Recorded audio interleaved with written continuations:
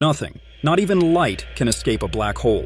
At its heart lies a boundary called the event horizon, the point of no return. To break free from it, an object would need to travel faster than the speed of light, a feat forbidden by the laws of physics as we understand them.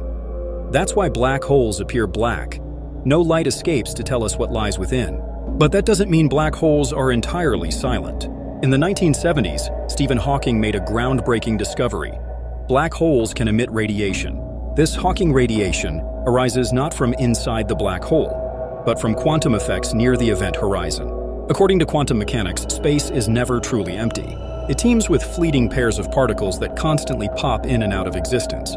Near the event horizon, one of these particles can fall into the black hole while the other escapes. The escaping particle becomes real and observable, robbing the black hole of a tiny bit of mass. Over unfathomable time, this process could cause black holes to evaporate completely.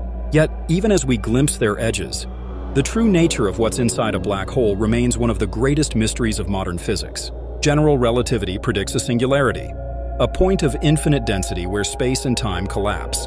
But quantum theory rebels against such infinities.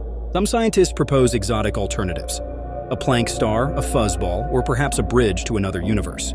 These ideas stretch imagination to its limit, because nothing that enters a black hole returns to confirm or deny the theory. And then there's the information paradox.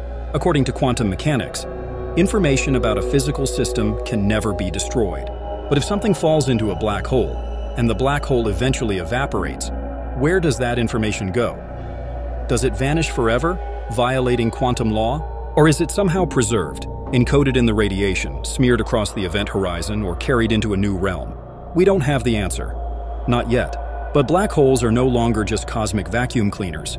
They are laboratories at the edge of reality, where gravity and quantum mechanics duel, where the known meets the unknowable. And in their darkness, they may hold the secrets to a deeper understanding of the universe itself.